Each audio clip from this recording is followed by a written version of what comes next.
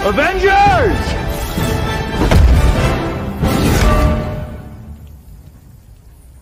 Assemble.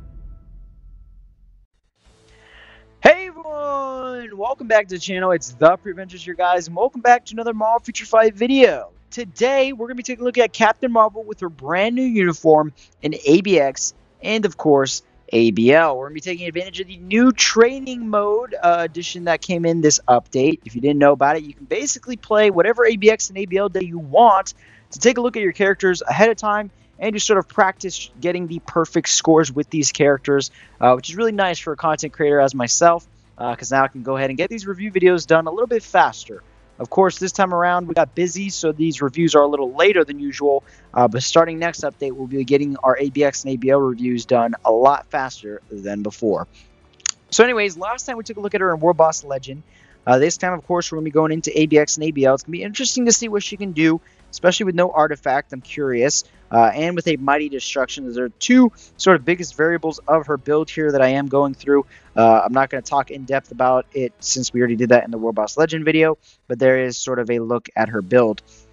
But it's going to be interesting today to see what she can do because she has no artifact and because she has a Mighty CTP Destruction as her CTP. So it's not going to work as well as a, what's it called, would. There we go. That's the right day. It's not going to work as well as a mini Rage or Rage is going to do. Obviously, for ABX and ABL, if you don't already know, a Rage is going to be the best option for you, especially with Captain Marvel. She's not the most proc-friendly character, so Rage is going to work really well for her. Let's get set up here. Her best team. We're going to be running on the Universal Superhero Burn Day because this is the main day they're going to be using her. You're going to definitely be using her over Scarlet Witch now because she goes over to level 80. Any other days here for ABX, I mean, she can't run Supervillain Universal because she's obviously not a Universal, plus, or not a villain, plus Jean Grey already covers that. And then, of course, the days we use anybody, Jean is probably going to be your best bet other than, or Magneto, depending who's on your account, to get your highest score. So, the main day you're going to be using her for is going to be Universal Superhero Female. That's, well, actually, that's the other day. So, it's going to be 2 days. Universal Superhero Female, which you're probably going to run her, and then Angela, and then probably just Medusa support.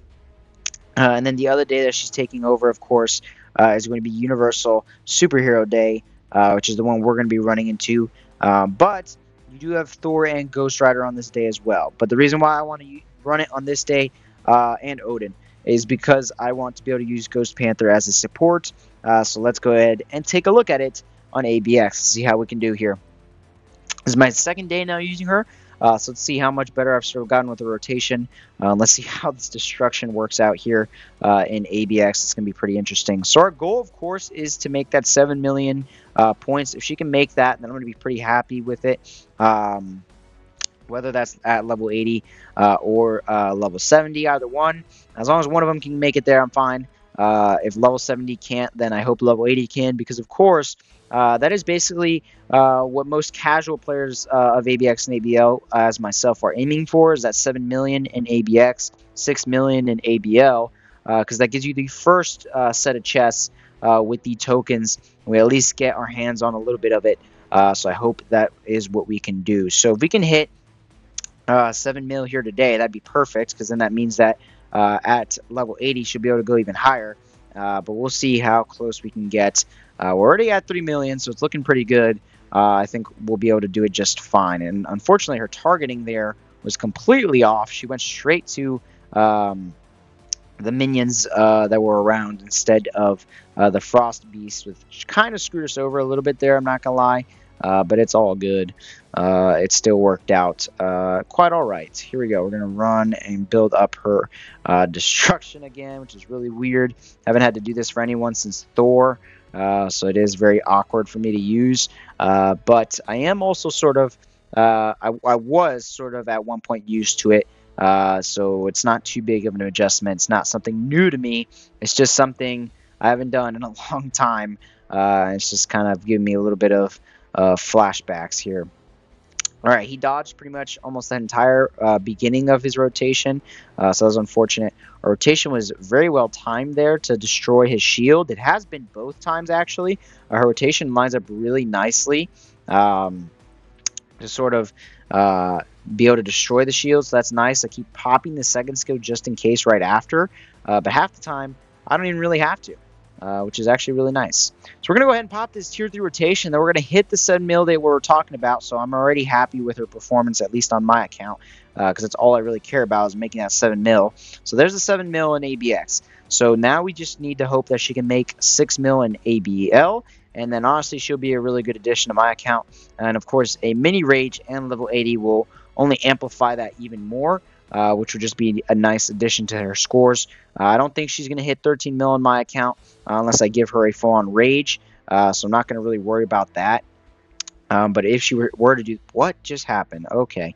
Well, our run just got screwed over because we lagged, and as I popped my 4th skill, for some reason it didn't register, so it didn't hit him at all, and it didn't end up getting in his rotation. We're actually going to lower the graphics to low after this run, because as you can see, the lag is insane. I literally cannot move at all or be able to see what I'm doing, which is really annoying. So we end off with 8 million there. Again, I'm happy with the 7 mil. That definitely could have been a little better there if I didn't lag so much at the end, but I'll take the 8 mil. That's pretty nice.